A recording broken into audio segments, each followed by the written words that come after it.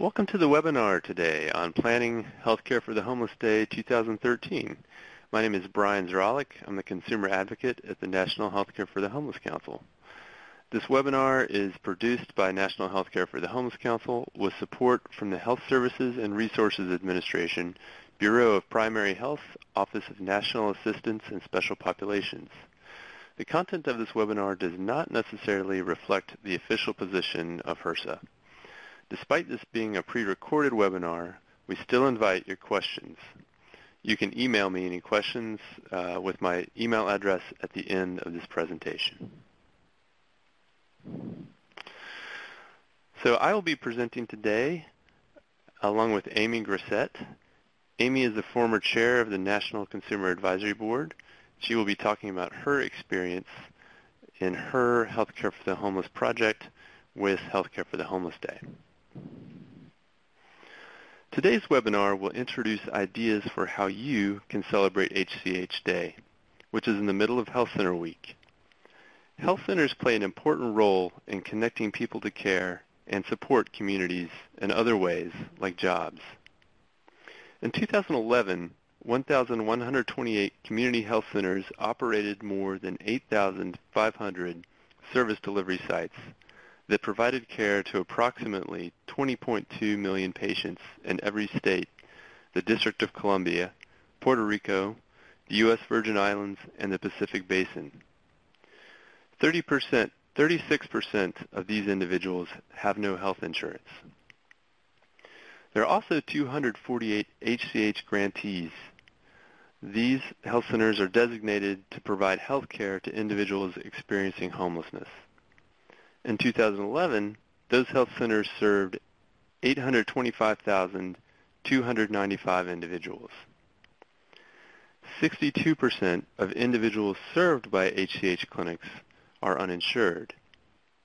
Health Center Week and HCH Day recognize the work that health centers do to ensure that despite insurance, everyone has access to health care. In 2012, as you can see here, there was a lot of activity surrounding Health Center Week, including a resolution from President Obama recognizing the role that community health centers play in connecting individuals and families across the country to care. In 2012, there was also broad recognition of National Health Center Week, including from 11 governors and numerous other officials. There's also extensive media coverage of different events celebrating the work of health centers. And now we're going to dive a little bit more into Healthcare for the Homeless Day. We're going to talk about some ideas for your event. There are many things you can do. One of the probably most popular things is hosting a health fair with screenings. Different activities like tables to do testing, to do screenings, outreach, opportunities for kids, events, lots of things you can do with a health fair. You can make signs and hold a rally in public places, making sure to have proper permits first, of course. You can also hold a clinic open house. It's an opportunity to show off the activities and operations that take place in your HCH project. You can conduct voter registration. This is a good opportunity to target people who otherwise might not know that they can vote and sign them up to register. You can also have an event, incorporate music, food, beverages, street kits, other opportunities for consumers to talk about what Healthcare for the Homeless does for them. This is also a great opportunity to engage public officials, a great way to show off the services that your HCH provides and make sure that public officials are aware of that and that media can capture that interaction between public officials and your HCH. So we're going to go into a few more details now about some of these ideas. This being 2013, Medicaid outreach is a big opportunity. HCH Day falls just 2 months before the beginning of enrollment, open enrollment for Medicaid. It's a great opportunity to raise awareness about healthcare reform and changes which will make health insurance available to people who are currently uninsured. As mentioned before, 62% of HCH clients are uninsured. Without insurance, their access to health care is greatly impeded. In states that have chosen to expand Medicaid, though, to citizens under 138% of the federal poverty level, almost all homeless people will become Medicaid eligible on January 1st. Now, there are non-expansion states as well. So in these states, the very poorest people, that means under 100% of the poverty level, will remain uninsured and dependent on health centers, emergency rooms, and charity clinics for their health care. On HCH Day 2013, there will be different priorities for different states, depending on whether or not Medicaid is being expanded. In states where Medicaid is being expanded, all HCH projects should be preparing to help reach and enroll all clients.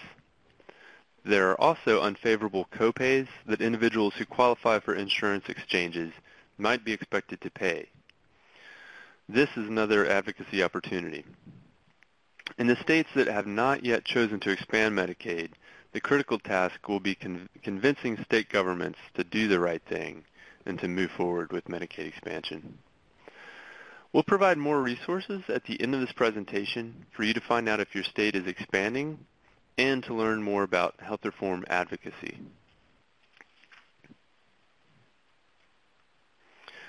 So I mentioned the health fair. Health fair is a great opportunity to do some outreach, to engage people, engage clients, people who may not otherwise know about your health center.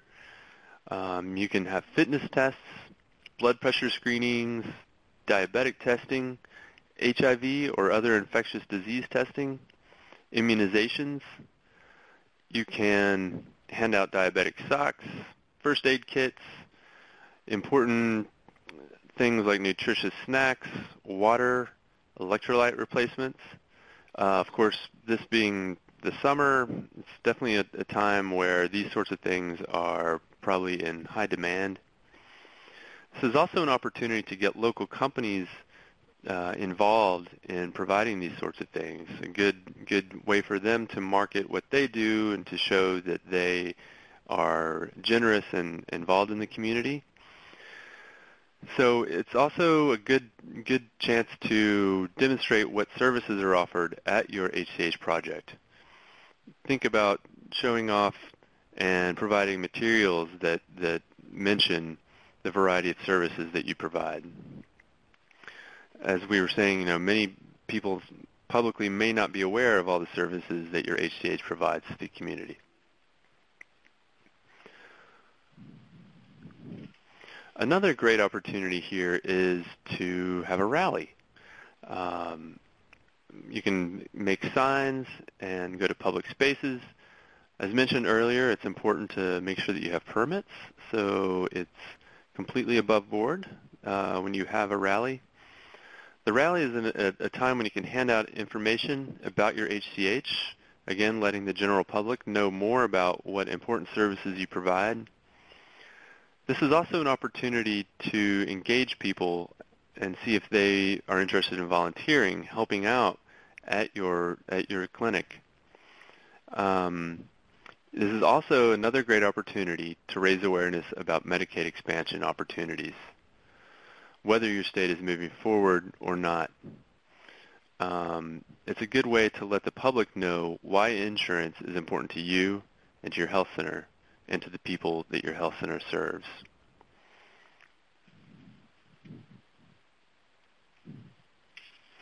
The open house is another option.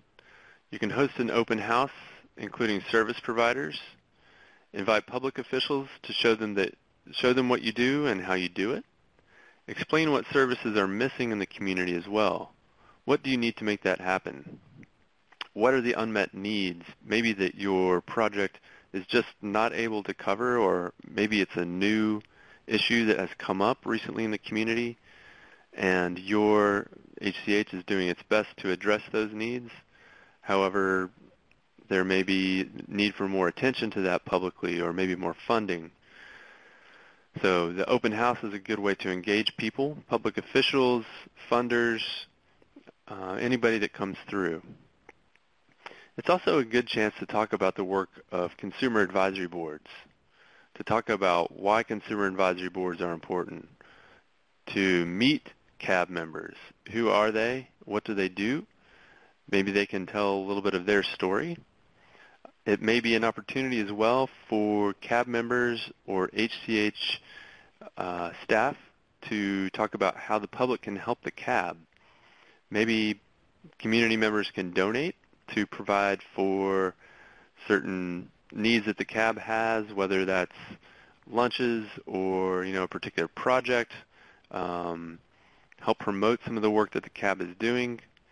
The public may be interested in volunteering to help participate in CAB activities, to attend CAB meetings if they are open to the public. We also see this as a great opportunity to celebrate.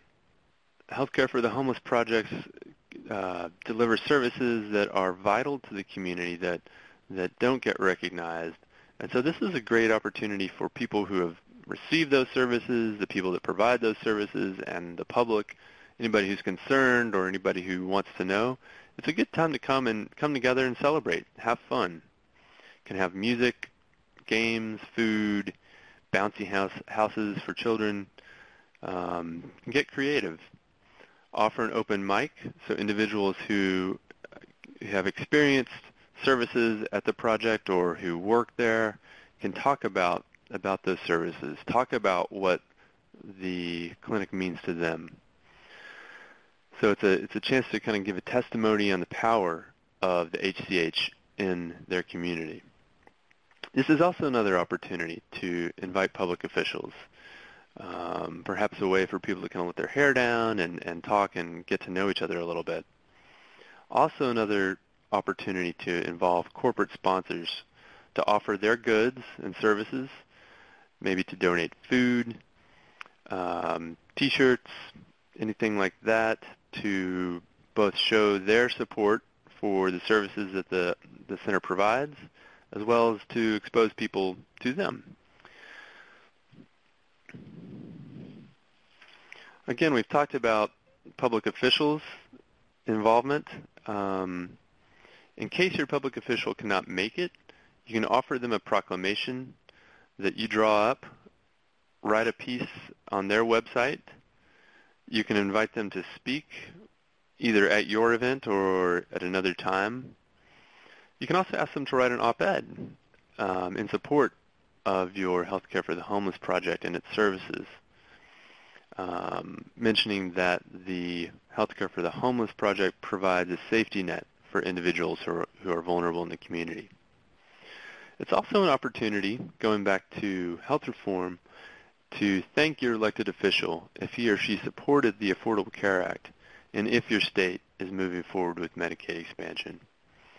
It's a chance to highlight the impact that Medicaid will have on HCH services and the individuals served. If your state is not expanding, on the other hand, or your elected official opposes Medicaid expansion, it's still a great opportunity, an important opportunity to touch on the importance, the impact of the new health care policies that they would have for your Healthcare for the Homeless project and the individuals who use its services. A few other ideas still. Kind of a theme day featuring kids' health, women's health, men's health, diabetes, kind of any condition maybe that's more prevalent in your community, to highlight causes or to highlight efforts that your project has in addressing these things. You can have an award ceremony honoring policymakers, honoring staff, board members, volunteers, leaders in the community, patient advocates.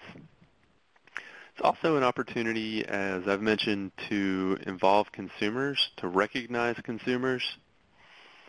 Who are those individuals who are leading your consumer advisory board? What role do they play? And what impact has their leadership had on your project? What have they been through?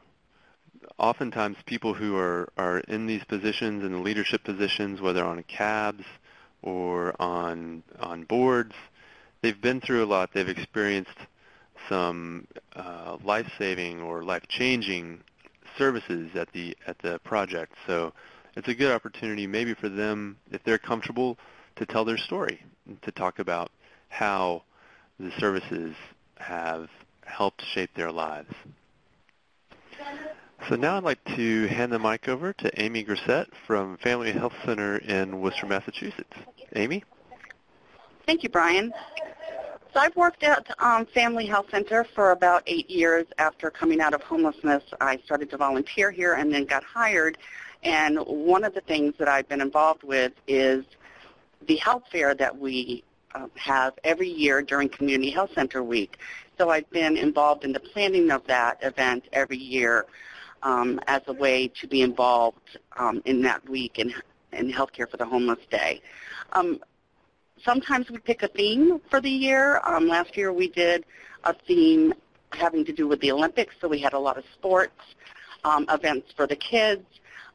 This year we're doing a theme called We Are All Family. So some of the things that we typically do at the health fair is we have departments within the health center that come out and have booths, such as our care coordination program, who come out and do blood pressure checks. They do finger sticks. We also have an HIV team here who does rapid testing, so we have that available for patients. We also try to get children immunized who are lacking on their immunizations on that day, and so we'll ask parents to bring their kids, and we take care of that inside the health center. We do typically invite congressmen and senators to come and speak. We've had Congressman McGovern several times from Worcester, other local community people as well. Our HRSA representative is usually here and speaks at the beginning of the health fair. And so we try to reach out to many of those sorts of people who also support the health center in many ways. We don't typically have a blood drive, although we do have Red Cross that comes and sets up a table and gives information. And we invite all sorts of agencies from within our community, the Boys and Girls Clubs, the YMCA, other health organizations that come in and set up booths with information, but also have things that they give away to patients. So patients always go away with a bag of goodies. It's really about the patients and our way to thank them. And so we try to get as much activity going in that day. Typically, the health fair is from 11 to 3. We have a fire truck that comes so the kids can experience that whole thing about talking to the firemen, getting on the fire truck. We have policemen from the city that come in and do bike safety. And then we have all sorts of activities for kids, like face painting, snow cone machine. We do races. We've done baby crawling contests. And so it really is about the kids and making it be a fun day. Something else exciting that we do every year is all of our departments get together and put together a raffle basket. And then those go out the day of the health fair, and people are able to sign up for those raffles, which are free. And more exciting than that is we get local places like a Walmart and Kmart and things to donate some bicycles to us. So that's always the big thing of the day, and seeing those kids' faces when they win a bike is just incredible. We have a local hockey team here in Worcester, so we invite them, their mascot, to come, and sometimes they bring a shot, a thing that the kids can hit, the hockey pucks. We've had basketball. hoops that kids can play with. We've had bouncies. And so every year we try to change it a little bit and add to it. We do offer healthy snacks and fruit that we get donated. We also have our WIC department on site, and so we do corn on the cob on the grill every year. That's always a big hit. And so what I do every year is I usually do the raffle, and people have come to know me from doing that. And so people typically line up and sign up for these raffles. They get so many tickets, and they go around and put their tickets in whichever items that they hope they're going to win. So it's a really, really fun day, and I've been lucky and privileged to be involved in the planning of this for the last 8 years, and it's just a wonderful way to give back to our patients. So now I'm going to hand the mic back to Brian. So we've heard a lot about Healthcare for the Homeless Day. We've heard some great examples from Amy about how Healthcare for the Homeless Day can be fun. You can incorporate themes. You can have lots of testing and immunization opportunities. Invite elected officials, involve them. Invite your HRSA representative. Lots of things you can do. So some consumers have also made comments about HCH Day. Some of them, HCH Day is a day for us to honor those who assist us. We do an event in our city every year. It's a way for us to say thank you to those who don't hear it enough. And it helps the community know about what our HCH project does and how they help people like me get off the streets and into housing. And I'm sure that there are consumers who have experienced services at your HCH project who have similar feelings, and it really has an impact, the services that are provided, and HCH Day is just a great way to let the public know about that and really solidify the work that's already being done. So with that, we will bring the webinar to a close. We thank you for viewing the webinar today. We provide these resources to you for you to learn more about Health Center Week, learn more about HCH Day 2012, and find out as well regarding healthcare reform and Medicaid expansion. Find out if your state is moving forward with Medicaid expansion. You can visit the website here. You can also learn more about health reform and Medicaid expansion and what you can do, what your project can do to advocate for expanded Medicaid and services to really help your clients out. And that is it for our webinar today. Please email me if you have any questions or ideas, or if you have pictures from your event. We'd love to have those. We'd also like to have your feedback. Let us know how this webinar was for you. If it was helpful, please click the SurveyMonkey link here and let us know how it was. Thank you very much, and have a great HCH Day.